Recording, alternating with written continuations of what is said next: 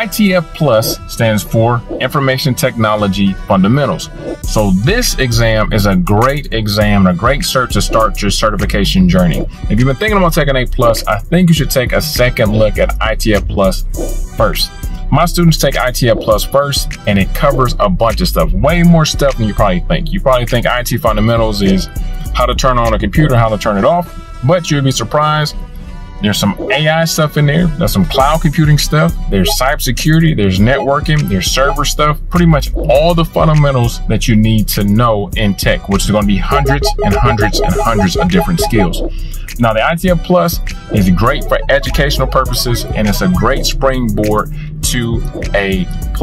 It is a timed exam. It doesn't have any simulations. Most of the things are going to be fill in that blank and multiple choice questions. So if you're thinking about getting your first cert, I would look into ITF Plus.